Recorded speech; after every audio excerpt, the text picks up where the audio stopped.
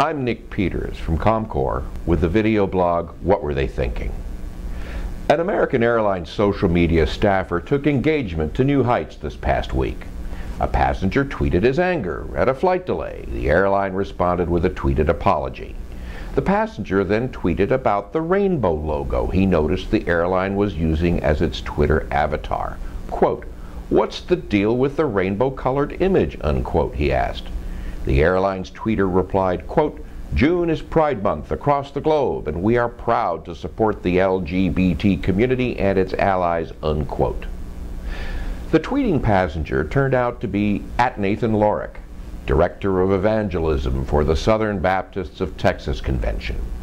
What was he thinking when he responded, quote, "Seems like a poor choice from a company that certainly has many customers who do not agree with that lifestyle," unquote. He followed that tweet with the hashtag, quote, "disappointed," unquote. Well, whatever Lorick's thoughts, the airline's social media staffer's succinct response has already achieved legendary status as a trending topic in social media. Quote, "We're sorry for your disappointment," unquote. Period. End of tweet. No qualifier, no sympathy for the opposing view, no need to use all the available characters. As copies of the back-and-forth tweets trended higher on social media, with overwhelming kudos, by the way, for the airline stand and criticism of Lorick's response, Lorick suddenly switched access to his Twitter account from public to private. What was American Airlines thinking?